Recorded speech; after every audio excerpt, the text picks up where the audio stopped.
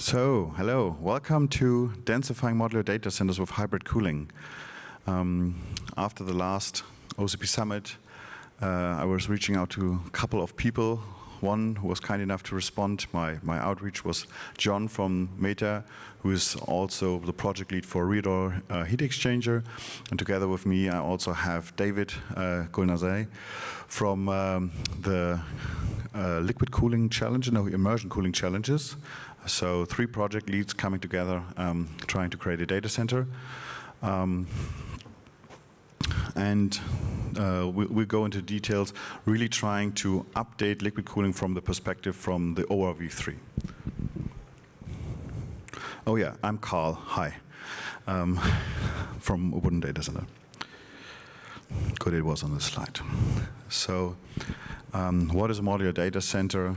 It's basically the difference between the madness of a construction site and the excellence and quality of a product finish in a factory.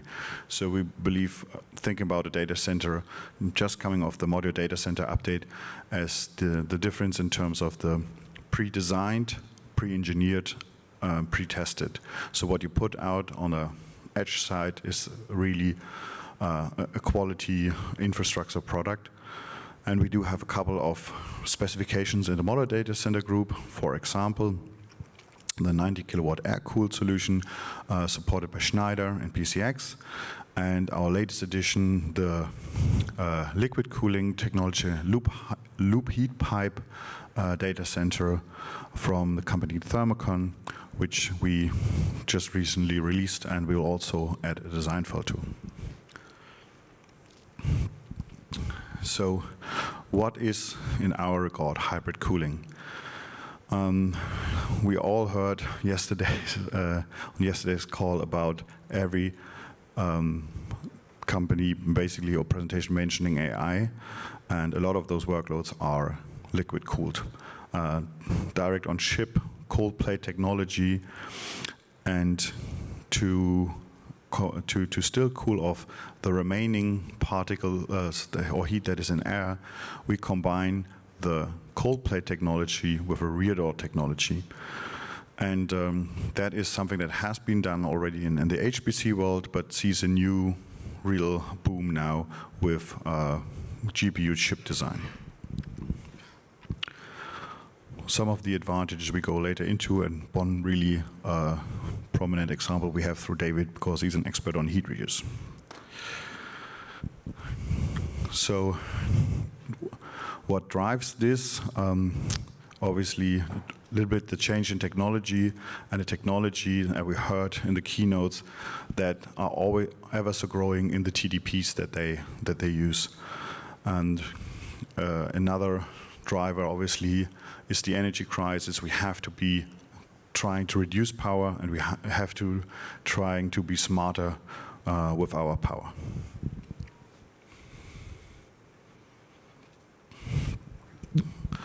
What we're really trying to build is challenging the form factor that we use in the modular data center group for different specifications already. The 90 kilowatt form factor probably will be rebranded to, because we have so many power associated to it. Just the base, like a very popular base modular data center form factor. We want to see where the limitations of the ORV3 with the direct liquid cooling manifolds, and what it takes to put it into to combine it with a door heat exchanger. We also set out to maximize the usage of the space and see if we can eliminate air handling or other air handling. And we also are able to reaching out to the industry and highlighting efficient cooling technologies in that regard. And we also want to see how, for any real estate, location is the key, and what happens if you put such a data center into different climate zones, into different locations. And we also wanted to have a heat reuse capability. And with that, I give over to John. Thanks, Karl. So as Karl highlighted the goals in the previous slide, the first step was to focus on what we consider as the primary parameters of interest. And these can broadly be classified into specific areas and dimensions, such as at the rack, at the white space, and the heat rejection mechanisms. So as Karl said previously, the first objective was to challenge the limitation of the power capability of a modular data center. So we initially set out a target of enabling at least 500 kilowatts of capacity in the same footprint as the Schneider MDC contribution. And in order to do that, it became very clear initially that we had to target rack powers in excess of 50 kilowatts.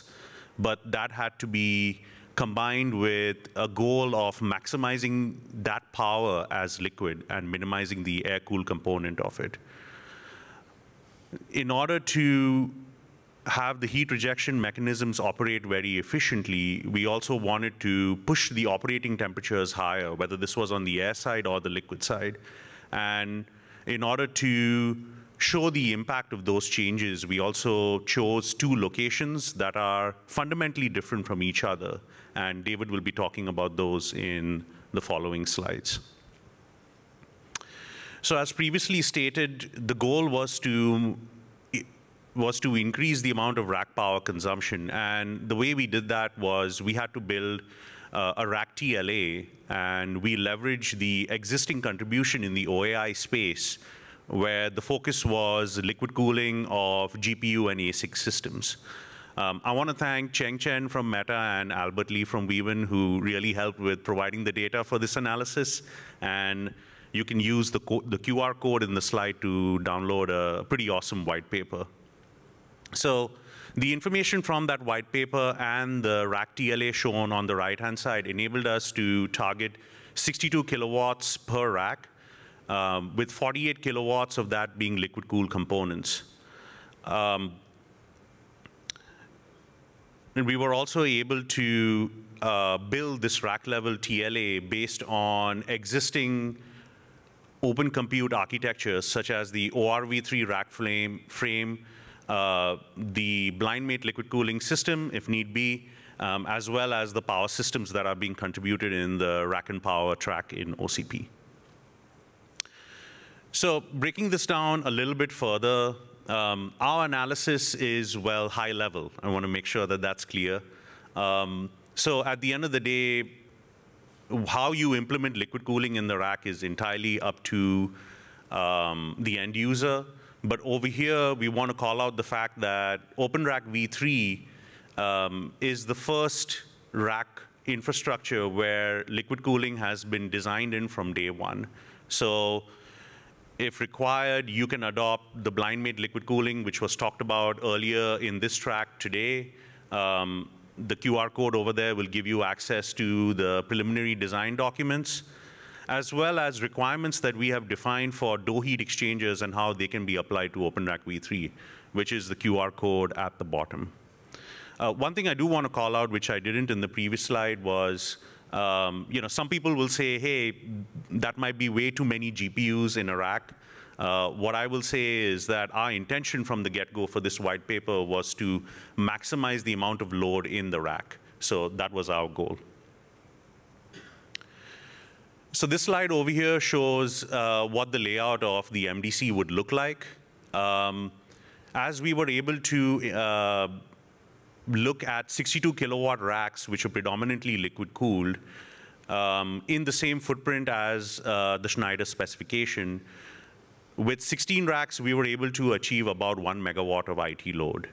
The picture on the right-hand side basically breaks down the space in the modular unit into 3 sections. The first one is the white space that accommodates 16 units. Right next to it is the coolant distribution unit that is required to provide the fluid to the racks for cooling. And then at the end, we have space for an electrical room to provide the power to the units. One thing I do want to call out is that the complete built-out footprint of this entire modular system is roughly 20 meters by 20 meters. So in order for us to size the cooling solutions accordingly, which was specifically the CDUs for fluid transport as well as the heat rejection mechanisms to the external ambient, we had to look at what the operating points would be. And the operating points were primarily driven by two things at the component. One was the component load, and then the second one was our appetite for how much margin to work into at the component level. So as such, we identified two different operating points. The first one was focused on maintaining about 5 degrees C, what we considered as 5 degrees C of margin at the component. So these would be 1,000-watt OAMs, as highlighted in the white paper, with a case temperature of 60 degrees. The second one was more focused on heat reuse, which meant our focus was maximizing the return water temperature. So the way we achieved that was by reducing the flow rate to the rack, while also minimizing the margins we would have at the component. And this would have an impact on how the heat rejection mechanisms would be sized, which is what David's going to talk about next. Thanks, John. So for Frankfurt climate, we decide to go for around a year with low flow rate. So that flow rate make impact on the resistance pressure drops in cold plates, in manifold, in connectors, in heat exchangers, and that leads to the smaller pipes, smaller pumps, less energy consumption, less investments. And you see the peak period of the time when we have 35 degrees in cold aisle, but 90% of the time we have 26 degrees. And the temperature of 65 degrees on the T case, we have roughly 1% in the year. And you can pay attention for the water consumption. Adiabatic cooler work 99% of the time in dry mode. But let's go to the next slide and look for the same solution for Dubai. In Dubai's Middle East, another climate, we are not able to achieve low temperature with adiabatic cooling. So we decided to go with two loops. One loop is for door heat exchanger, which we connected with air-cooled chiller. And around here, we have 27 degrees in cold aisle. And second loop, only for the cold plates with high flow rate in order to achieve high inlet temperature. So we achieve 43 degrees, and overall delta T on cold plates 11 degrees. In previous case, total delta T in serial connection was 22. But we achieve very good PUE, and again, very low water consumption. 98% of the year we work in dry mode. And the T case 65 degrees, we have roughly 5% during the overall the year. So what challenges we have? Challenge was with the huge 1 megawatt capacity electrical, all that infrastructure should be fitted in the same space as 90 kilowatt, and we fitted that there. Also, the pipes, no matter it is 40 meter cubic or 57, we still fit in 4-inch tubes. And of course, we fit in the same footprint as original version. And we have good air distribution, and we have redundancy on that. So we used OAI OCP servers with standard racks. the room of improvement is that we can reduce the height of the server from 3U to 1U, and we are able to achieve 100 kilowatt per rack, among them 23 kilowatt for door heat exchangers. And outdoor unit, we are able to increase in capacity for 1.8 megawatt with the same footprint. And of course, there is a potential for making heat reuse.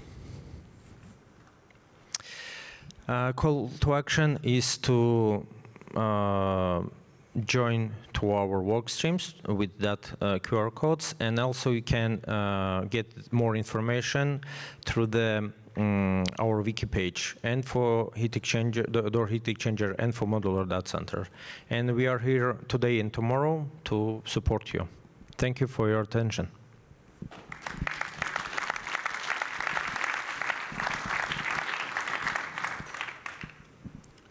I'm assuming we have time for questions. 3 minutes.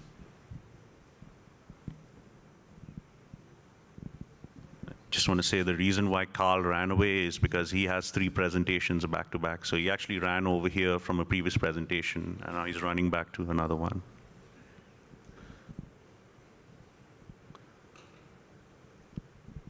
No question. I think we stunned everyone into silence. Thank you. Thank you.